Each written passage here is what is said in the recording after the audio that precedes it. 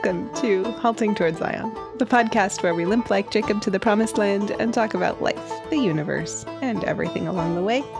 I'm Emily Maxon, here with Greg Uttinger and Brian Broom, and we are picking up our conversation from last week about the work of God's law. We talked at length last week about how wonderful God's law is, how perfect it is, what a delight it is to live consistently with, even though we all struggle to do so with consistency. Is that we consistently struggle, or we struggle to do it consistently? Both? Okay. Yeah, I don't see a difference there. It might be a distinction, but All right. Both is good. Both Yeah. is good.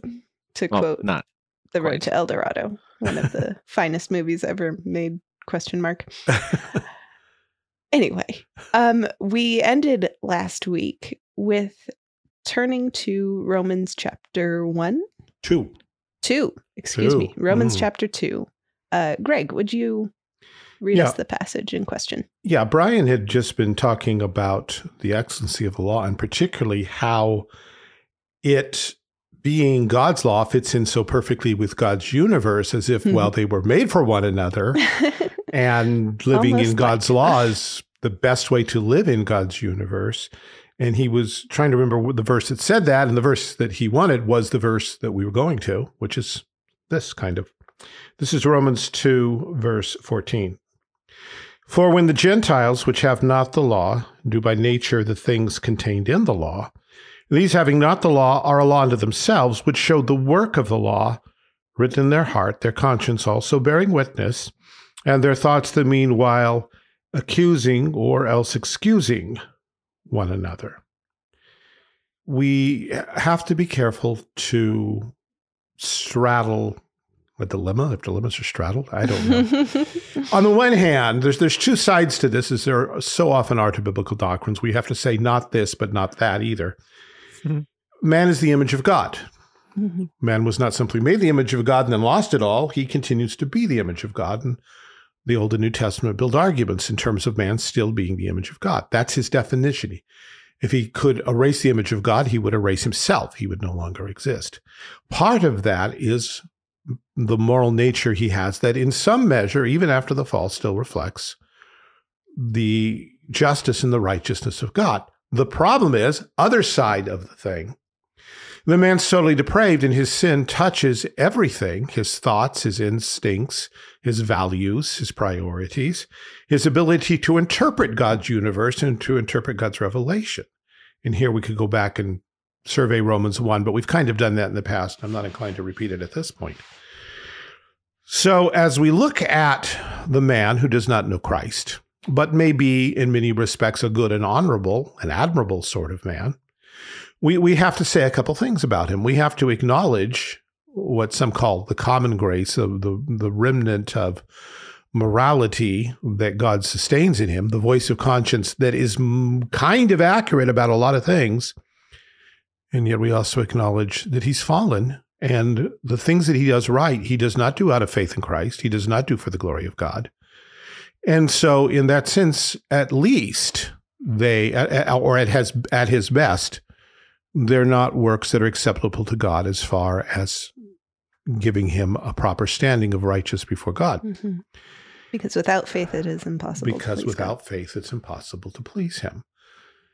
And whatsoever is not of faith is sin.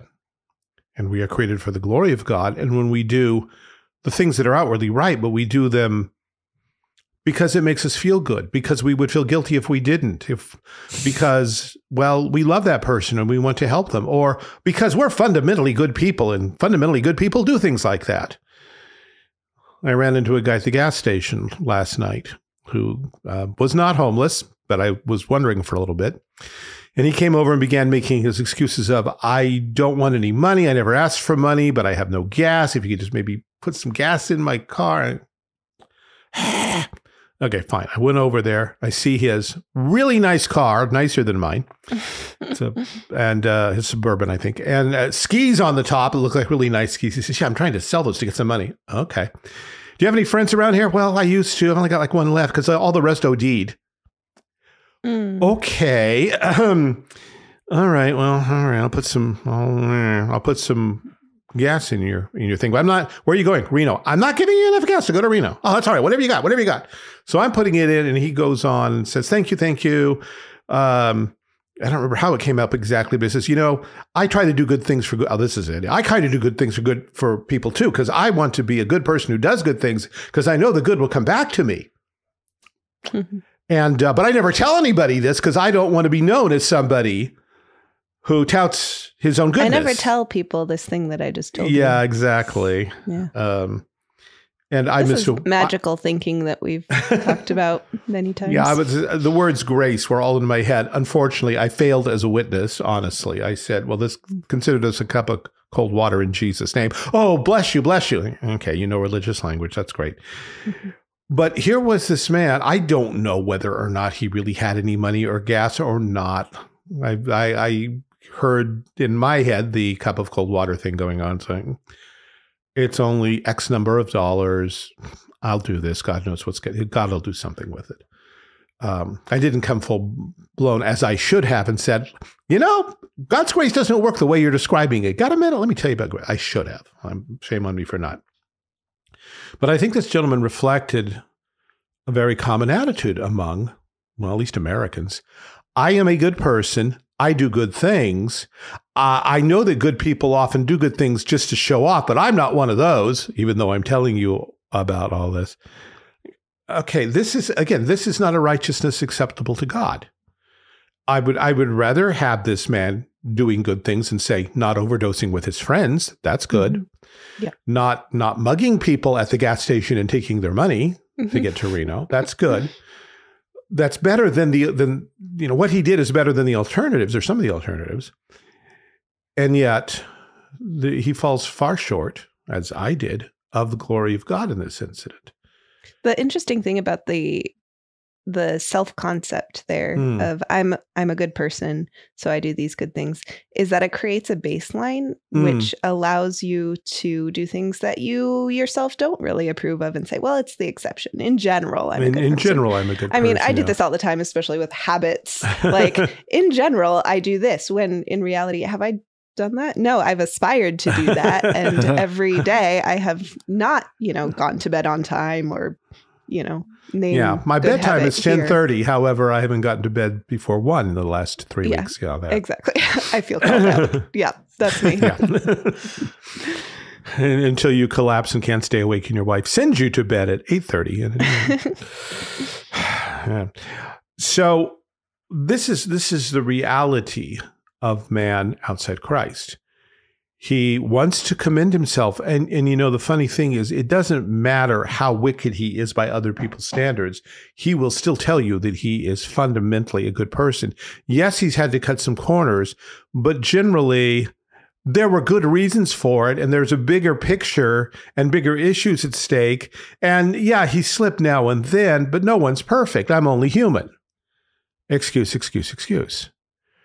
But God's law demands perfection. It is one thing to say, here is the perfect law of God. I know I fall short. That's my sin, and I need a savior. It's something else to say, well, close enough is close enough, isn't it? Only in horseshoes and hand grenades. Yeah. It also becomes a problem when you say, and all of us who are close enough are going to get together and forge a civil constitution and a penal code that will be close enough to what this world needs. So we're going to ban murder, except for babies in the womb and really old people and people who are no longer a benefit to society. We're going to ban theft, except, of course, by the government. We're going to disapprove. Oh, adultery's still in. Never mind. We're not going to make any laws about sexual things, because that would be unloving, and we're all about love. And so it goes. We forge our law codes. We claim they are moral, that they represent the highest values and traditions of the West or of humanity or whatever. And yet when we hold them up to God's, or even up to simple definition of what do you mean by that, we begin to find them very deficient. Can I bring up a possible objection? Sure. We've talked in the past about the civil law of ancient Israel, and how part of it actually depends on sort of being close enough. Capital punishment is in, you have a certain level of functionality, whether or not it's perfect. And we've argued in the past that that is actually a strength of it, that it lets people get on with their lives.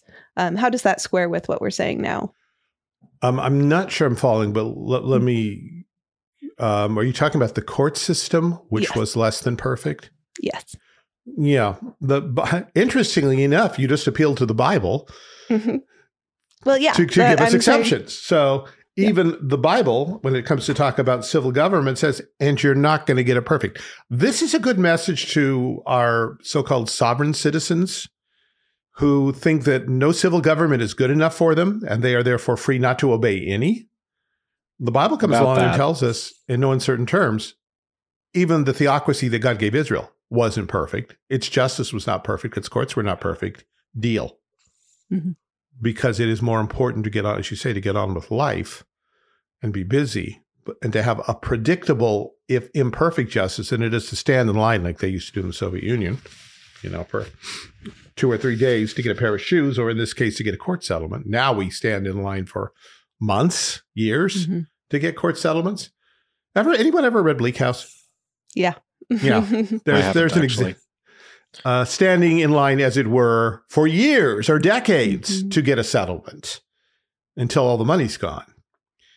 And so even in Israel's civil government, there was a realization, acknowledgement by God, that this is not a perfect world.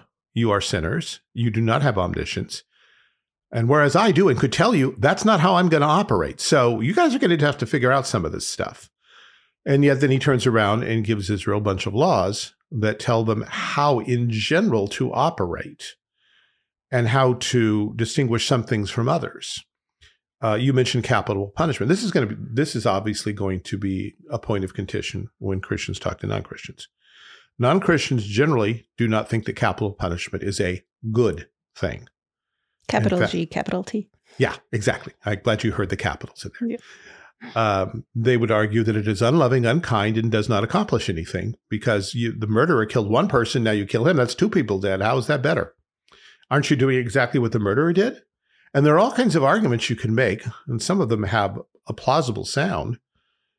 And yet God, with regard at least to first-degree murder, disagrees and says it does serve a function. And anyway, whether it serves us in any utilitarian way or not, he says this is what you're supposed to do.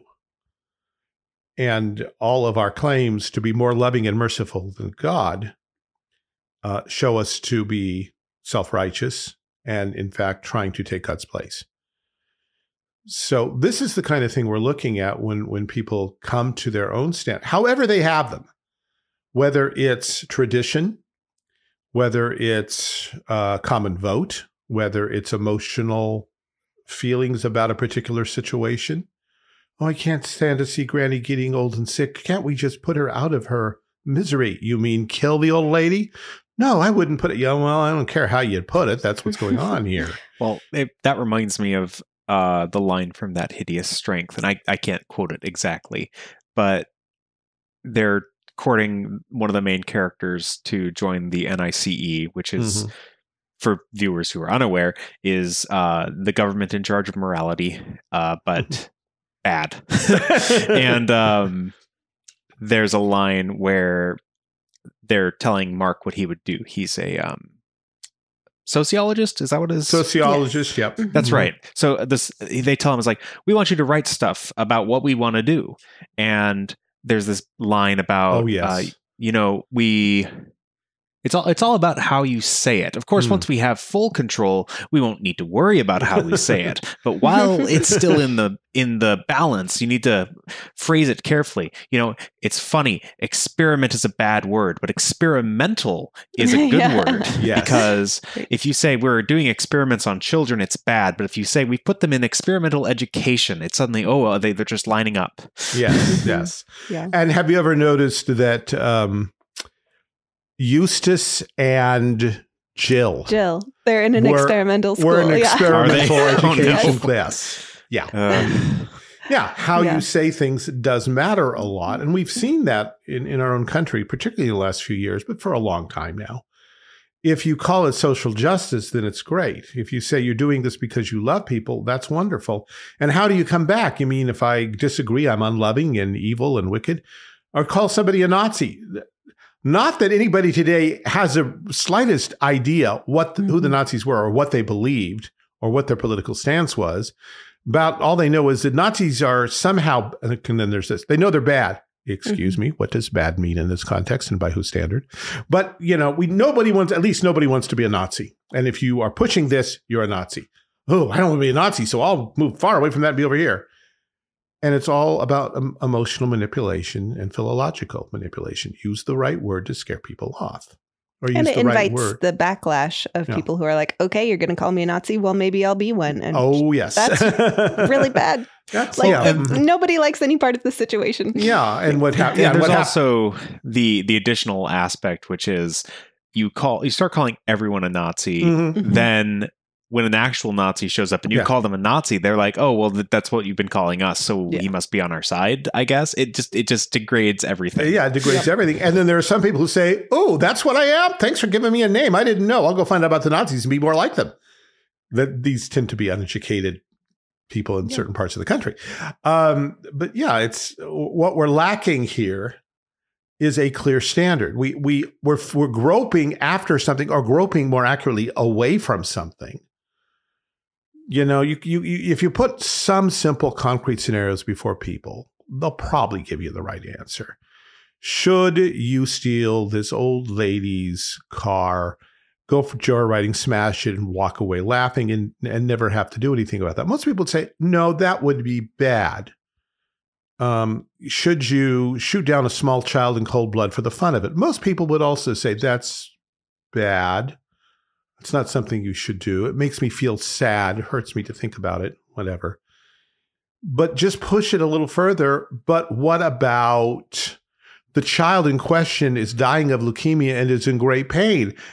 And I shot her to take away the pain. I am her savior. Now, what do we say? Not sure. Excellent defense. Face the wall. Yeah. And so the Bible acknowledges, and it acknowledges this thing. It calls it the work of law. It doesn't say the law. It says the work of the law. There's a distinction.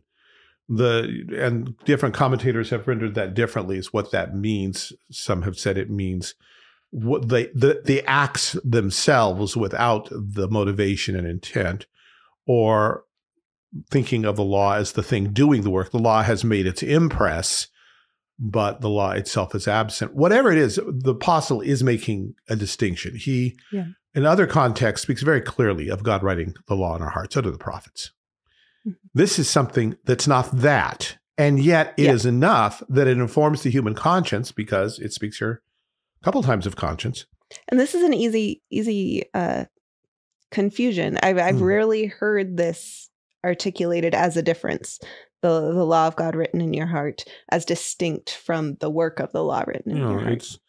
It is a difference. The work of the Spirit is to write God's law in our hearts, and it's an ongoing progressive thing, but it begins at regeneration when we're born again. It's a covenantal It's what's promised in the covenant, that this is what we lack. That's the whole point. You don't have this any more than you have forgiveness of sins, but God promises covenantally to supply these things. So whatever you had before wasn't this, but it bears a vague similarity in that it is still God's law, not some law you made up or your society made up or that seemed pragmatically useful at the time.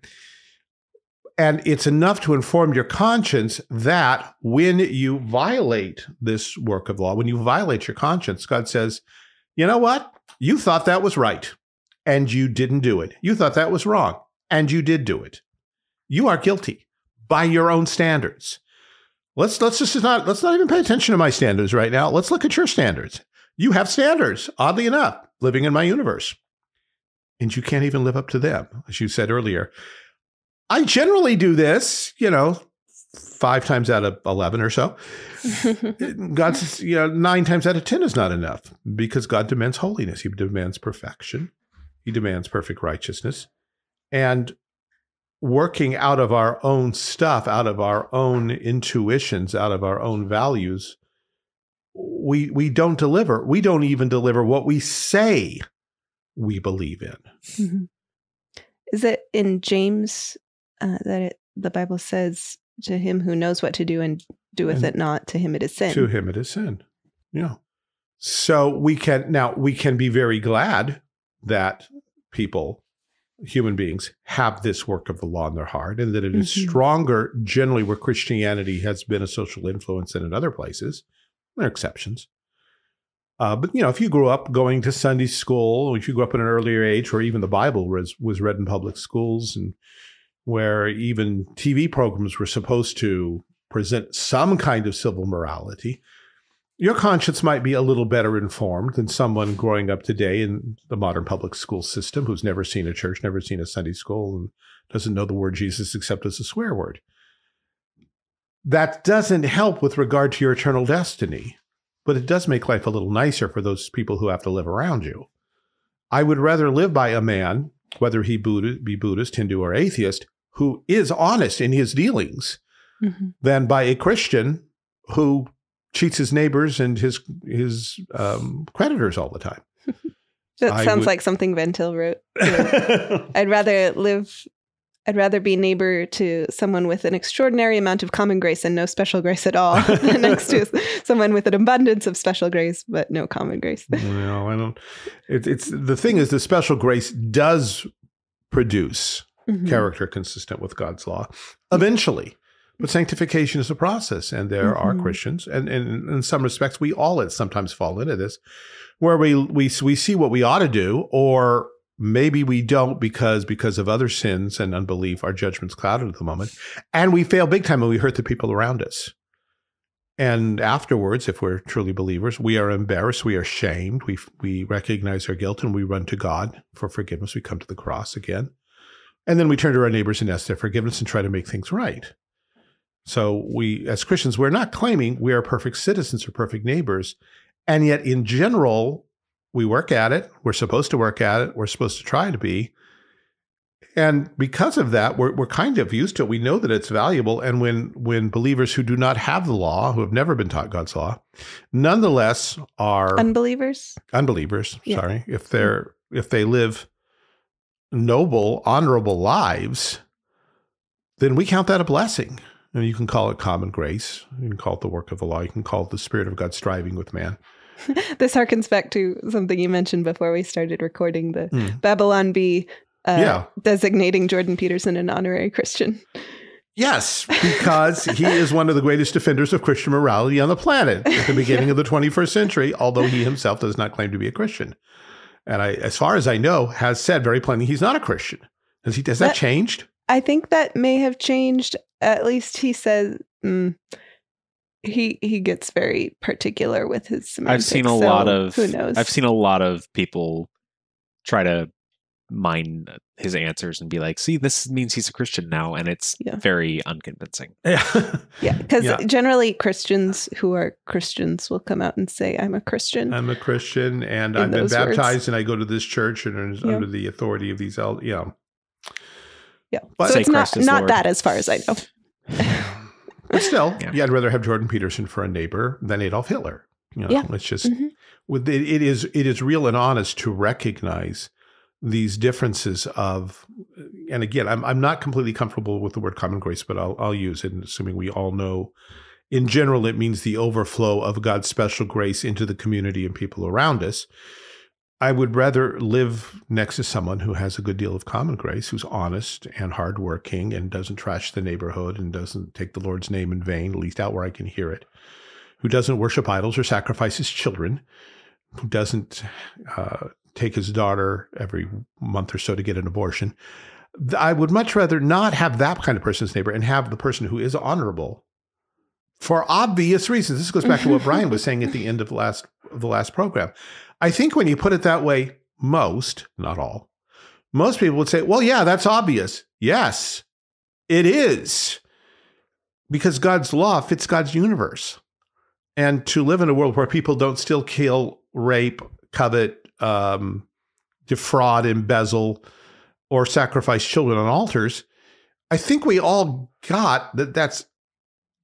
Most of us have got that's a good, more peaceful, safer kind of universe to live in.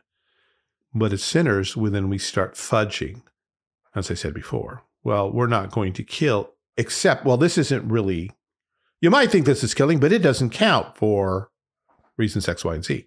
You might think this is theft, but it's not really because X, Y, and Z. You may think that 10 years ago, you could say, you might think this is adultery, but it's completely justified because my wife deserved everything I just gave her. Now we can't even talk about adultery because we don't even know what men and women are, apparently. The standards are slipping. Yeah, the slippery slope ceases to be a fallacy when it's historically demonstrable. And when it's innate in man's character, man will slippery slope down the path of disobedience. He will corrupt himself more and more. The wheat becomes more evidently wheat. Unless God intervenes, unless there's a move of God's Spirit bringing saving grace that overflows, then this is what will happen. It's not a fallacy. It's just the way human nature works.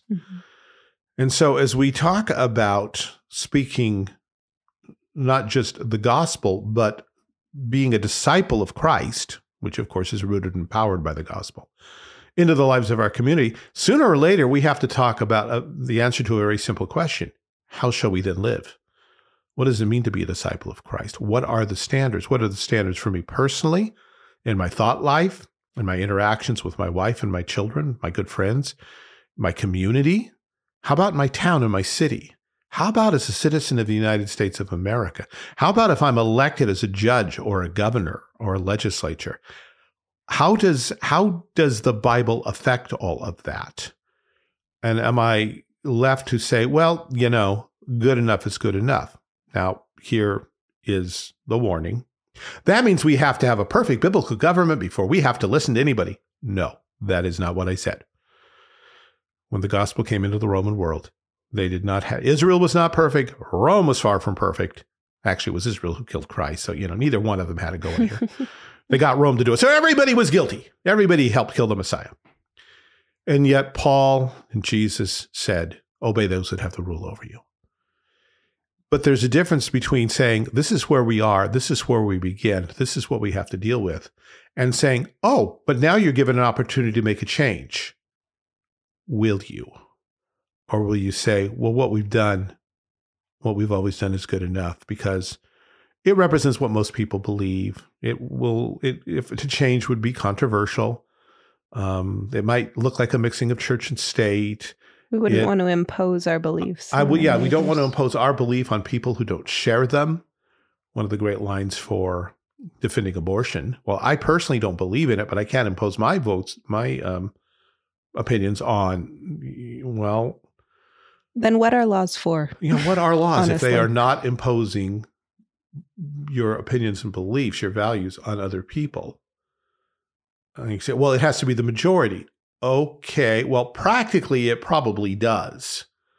But how do you know you don't have a majority if you don't even try?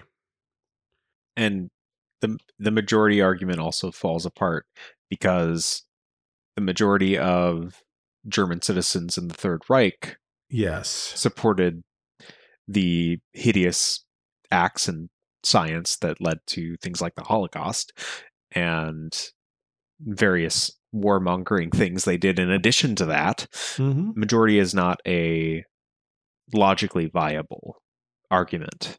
Yeah, this is your semi-annual reminder that democracy means the rule of the mob. But it's a funny thing. When I was growing up, when you wanted to face relativism, the one card you could always play was the Holocaust.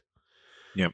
Because you could always say, if people said, well, it doesn't matter, it's all a matter of opinion. You said 6 million Jews dead. They would say, well, except for that. And they'd backpedal and try to not, they didn't want to be associated with that.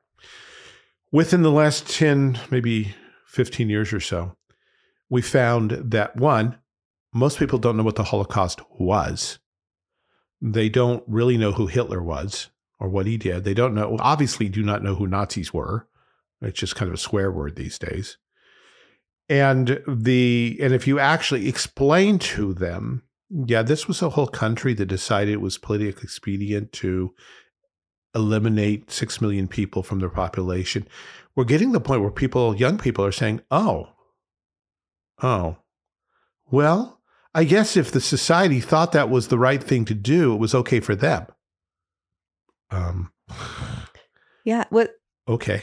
What I've been trying to wrap my head around for the past few years is how, the Nazis enjoy, for lack of a better term, the status of, utterly reprehensible without even people knowing what they did or what they thought or why they did it, while other heinous acts like the Great Leap Forward in China, which killed or the even Holodomor. more people. Mm-hmm. Yeah, the Holodomor.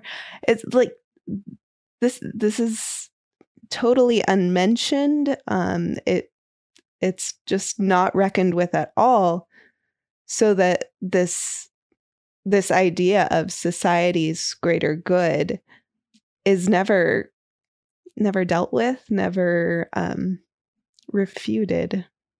That's not quite the word I'm looking for. I have a book, and I'm not sure this is the title, but I think it's the Black Book of Communism. There's a similar book that's a Black Book of Death or something like that. Anyway, these books are records of how many people died in the 20th century and what political agendas brought about their death. And it is a sheer enumeration, country by country, from Cambodia to Russia, from China to Nazi Germany. And what the figures show is that although Nazi Germany did kill a great many people, on the order of millions, communism way outdistanced them. The Nazis have slain their millions, and the communists have slain their tens of millions, more or less. And the interesting thing about the one book that was published in France got a lot of heat. It was going to be banned, and maybe it was banned, from the French school system because it obviously supported fascism over against communism. Because it said the Nazis weren't as bad as the communists because they didn't murder as many people. And the authors of this book had to write a preface that said, look, we're not talking political agendas. And we're not even comparing. You don't have to compare. Yes, the Nazis were evil. Yes. These other people were also evil. There's no statement of greater or lesser evil here. Yeah, we're not. You don't have to be talking options, and right wing and left wing do not necessarily mean Marxist and Nazi. But the established media has learned to use these words, and words like left wing and right wing, as signal words, as denotation word or connotation words that just say, this is really bad, don't go there. And so they picked, after Hitler lost, I mean, sometimes I'm asked, why does Germany get blamed? Because they lost. Yeah. The same people, the same banking institutions were funding both Russia and Germany during the Second World War, and also funded the rise of FDR, until it was clear that Hitler was going to lose, at which point all of the Western prejudice turned against Germany because we don't like losers. But we kept up the pretense that the Marxists somehow were not that. Mm-hmm. And then somehow the press managed to slap Nazi Germany with right wing, whatever that means in this context. Yeah. I have an old history book, high school history book, that compares communism and fascism. Nazism. By the way, Nazis are fascist. Well, I will quibble with that, as I'm always reminding people that fascism is an Italian-specific system of thought. All right. Well, they're both National Socialists, yes. Which is the point. Communists are international socialists. Right. And Italian fascism and Nazism, which, by the way, is short for National Socialist Party, are National Socialists. So here's the thing. The communists wanted to take over the world and make it all socialist. And Germany and Italy were content to take over their areas of influence and make it socialist. Yeah. Take over the world and make it Germany. Well, they didn't even want to take over the world in particular. They wanted to go as far as they could safely until someone stood up to them, and then they tended to back down. But the Marxists had it on their plate. Here's our agenda for the conquest of the world. That this was not a secret, but people kept pretending, oh, that's just an exaggeration, elaboration. They're not, I mean, the revolutions come on their own. They're not actually, there's no conspiracy. There's no funding, third world powers. Yeah, right. Anyhow, this book, just like the CIA isn't redacted. Yeah. Yeah. Yes, very good point. And anyway, this textbook goes on and compares them. And basically, it says the same thing about each of them. Once it gets past the national and international, they basically come down to, and the one really difference, the Nazis hated the communists hated the Nazis. There you go. Well, if you're both trying to take over Europe, you probably might hate each other. Anyhow, we need to talk about that sometime, but maybe now we should get back to the main point, which I think we've nearly exhausted, which is this. There can be no appeal to some law in man's nature, which once we get together and talk it over, we'll all agree on, we'll nail it down at least semi-perfectly, and from which we can construct a culture and a civilization and a law order. And here's the thing, which will be pleasing to God and will somehow be acceptable to Jesus Christ, even though it's not really going to name him, acknowledge him, or have a place for him. For Jesus, close enough is close enough. He never said anything about making all nations his disciples, after all. He just wants us all to be fundamentally good people and have happy civilizations. That's not the gospel. The gospel is about the conquest of the world to Christ through justification by faith, sanctification by the Spirit, rooted in the revealed word of God. Tear any of those apart in the power of the Holy Spirit. Tear any of those apart, pluck anyone out, and you no longer have the gospel, and you no longer have good news. Jesus came to save you so you can go to heaven when you die while the world burns. Maybe good news for you. But it's not the same good news that God's preached to Abraham when he said, in you will all nations be blessed. And so as we wrap up this conversation, you have to be something called a theonomist to believe this. No, go back and read the Confessions of the Reformation. Read the 39 Articles of the Church of England. Read the Formula of Concord and the Augsburg Confession. They're Lutheran. Read the Heidelberg Catechism or the Westminster Confession and the shorter and larger catechisms. They are full of it. They all insist that God has a moral law to which all men are bound, and this was the common voice of the Reformation. And oddly enough, it was also the common voice of Christendom during the Middle Ages. Rome began to get admired in natural law theory through Thomas Aquinas, and yet fundamentally, everybody agreed that Christianity does have the answers. It took the Enlightenment to say, yeah, but your answers keep getting people killed in wars of religion. We have better ideas that won't get anybody killed. Please ignore the communists and Marxists right behind us. I will quibble with one thing that you said, which is Aquinas also believed you needed special revelation. Oh, yes, of course he did. Yeah. And one of the things I've been interested to discover in the past year or so is that natural law, at least as far as Christian theology considers it, is not, everyone has the law of God in their heart, and so we need to find all the common bits that everyone believes in, and that's what will order society. It's no. You need special revelation for God's moral law and his moral character. It just also doesn't contradict this, because of the fact that God's world is the one that he made. It's consistent with what I mentioned at the end of last episode. Yeah, when God made Adam, the law of God was written in his heart. And it was a pure and complete law that was perfectly in harmony with everything God had said. That's man's natural state, his created state. Sin is not natural. Sin has pulled us away from this.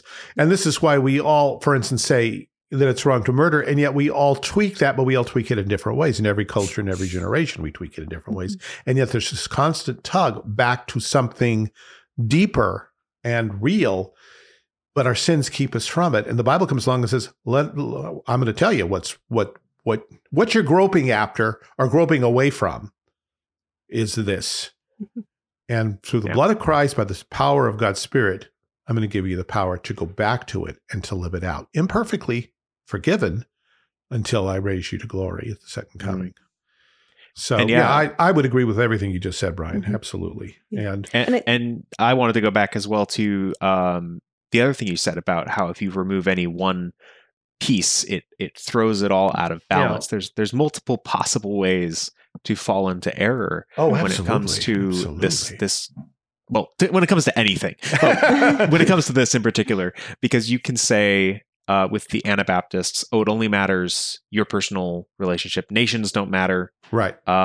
Familial relationships are at best secondary. Yeah. You can also fall into the other error, which is to say, well, we need the nation to be institutionally Christianized to the exclusion of anything else that matters, which is something that the Third Reich tried to do, as a matter of fact.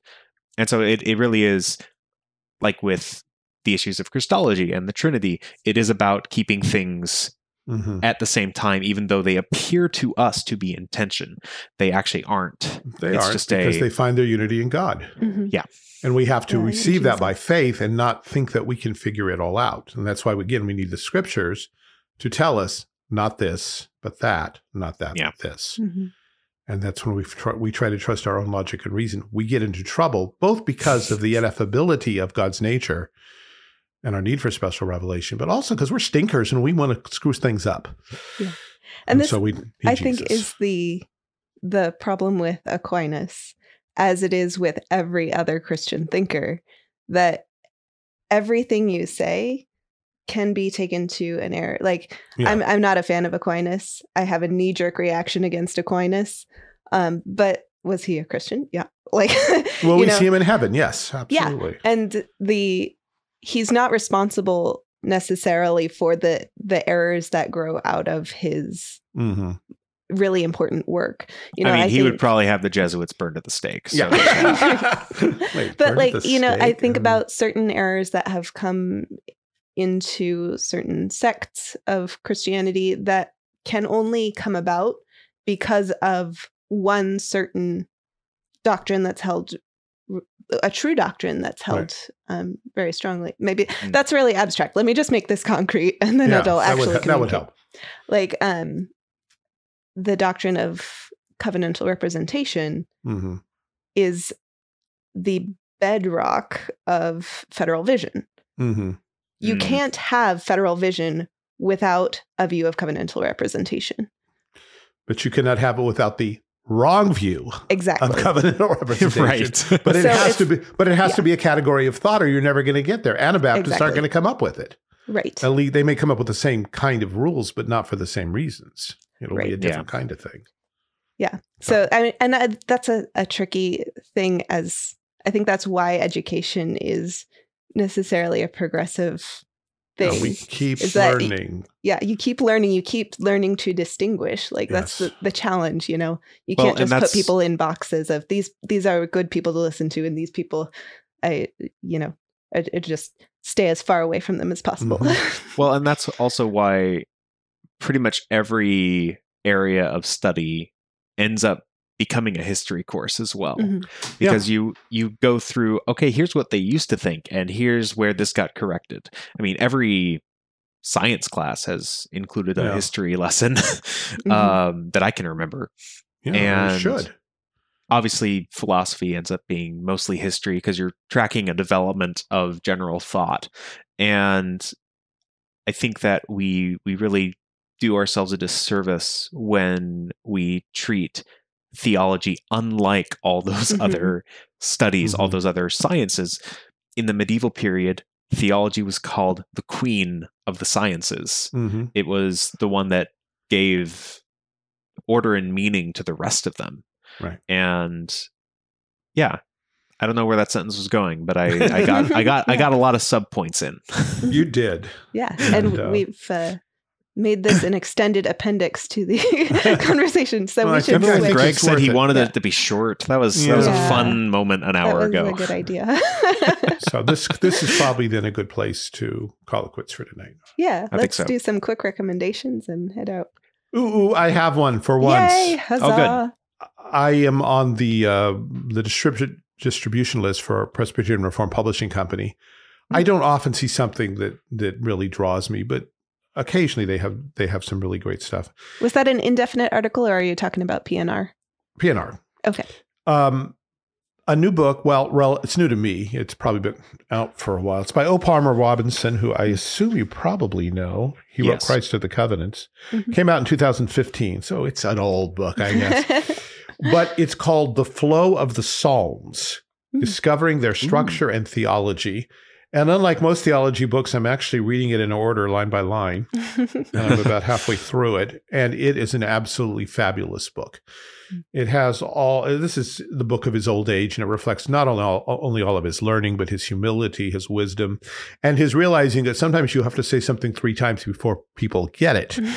A lot of repetition, like, yeah, you just said, oh, and you're saying it again. Okay, but I'm going to remember it now. He talks about the 5 books that make up the Psalms and shows certain patterns in each of them. The placing of a messianic psalm, an obviously messianic psalm, not all messianic, but obviously messianic psalm, right next to a psalm on the word of God, and then shows the psalms that follow, and then shows that then you run into an acrostic psalm, and then things change from that point on. Anyway, there's a whole, I've only gotten through the first 2 books. Yeah. But suddenly Psalms is looking really, really organized. And to the point of saying, oh, if I learn these marker Psalms, I'm going to be able to tell better where this is going. There is a theme to each of these 5 books. There is an emphasis. And I'm anxious to finish reading the book. And I think for those of you who want to know more about the Psalms, not as individual pieces or prayers or hymns, but as a book that actually has a flow and a point, this is an excellent place to start. I know there are some other books who try this. Right now, this looks like the simplest, straightforwardest evangelical approach. The Flow of the Psalms by O. Palmer Robinson. Great. I'm going to recommend The Muppet Show on a totally different note. There we go. Yeah, we've had fun Googling each guest star before we watch the episode so we know who they are and what they're referencing, because it's all before our time, This is how my girls learned a lot of stars and starlets of an earlier generation. How do you know that person? We saw them on The Muppet Show. Oh, yeah. Okay. All right.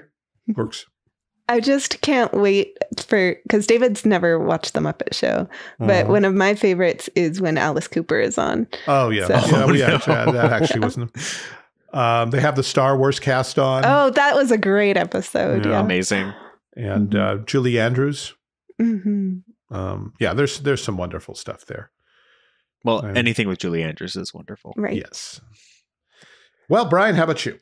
I think I'm going to recommend following niche hobbyists on YouTube. Yes. Because actually right before I hopped on to record this episode with y'all, I was looking for stuff on YouTube to watch with my wife, who was eating dinner with me, and we found this video. It was an hour and 48 minutes long. We watched all of it. We sat down at first, like, let's just watch the first few minutes of it. This will be interesting. And then we were just so invested. It was about a guy in Bristol, England, who lives with his parents, and in like the winter of some year, I can't remember for sure. In the winter of a year, he started beekeeping. And we're watching this and we're just like, look at this guy go. Like he's going through the course of about a year and a half learning how to keep bees. And like he had one of them swarm, or he had one hive and the hive swarmed, and he was able to stop them from swarming fully first. And then a few days later, they successfully swarmed, which if you don't know, I only just found out an hour ago when I watched this, is when a hive gets too large and they basically need, they start making cells for queen bees to hatch from, and then the new one leaves, and the old one leaves and takes a bunch of the bees with her, and they go make a hive somewhere else. And anyway, he goes through all this stuff. He buys the equipment to like harvest the honey. He's in America for a week on vacation, and the hive swarms a second time. Oh. And he loses a whole bunch of the bees. And before they swarmed, they also ate a bunch of the honey that they'd stored that he had seen. Oh. But by the time that winter's almost there, he's going to harvest the honey, and he got like 27 pounds worth of honey out of these things.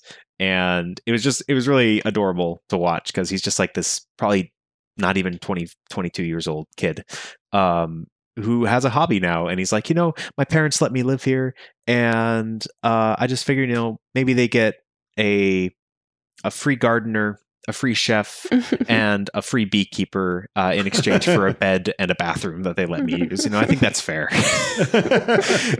But it's really fun. And Emily, my wife Emily, wants to keep bees now for sure. Yeah. It was already in her mind, and now she's like, oh, for certain this is happening. Yeah. My friend Virginia's dad keeps bees. That's his retirement hobby. Yeah. That's so great. He gave us a little jar of honey one time, and it had his custom label. It says the family beesiness. Brian, when you first introduced this, what did you call it? Because I didn't recognize the word you were saying. Niche hobbyists. Oh, okay. I heard Ish as in Ishi, the last survivor of his tribe. Anyway, that's okay. Yeah, no, on a similar note, Brian, have you ever seen Jeb the Gardener on YouTube? I don't think I've seen Jeb the Gardener. It's so great. He opens each video with, "Hi, my name's Jeb and I'm a gardener." And it's like an hour and a half long, and it's just him like doing a gardening thing. Like, here's how his strawberries grew this summer. And it's always set to like some really cinematic music. It's really wonderful. The other one I love is, I forget his last name, but I know his first name is Gerald. He is a pensioner who lives on the Isle of Man. And I don't think he does anything on YouTube, but he posts videos to Twitter, and he's just like, "I'm just harvesting my onions from this year. These are some lovely," when he pulls up an onion, and it's beautiful. And then he'll give you tips. He's like, "If you really want good carrots, you should give them plenty of, this mineral or whatever." And then he ends every video and he always goes, "Cheers," and he gives a thumbs up like really close to his chest, and he's adorable, and like we need to protect him at all costs. So gardening, and beekeeping, and just the Muppet fun Show and homesteading things. Yeah. Yes. Sounds good. Well, thank you. This has been a delightful conversation. Thanks also to David, our producer, and my lovely wedded husband. Thank you to our financial supporters. We appreciate you keeping the show rolling and buying us really nice new mics.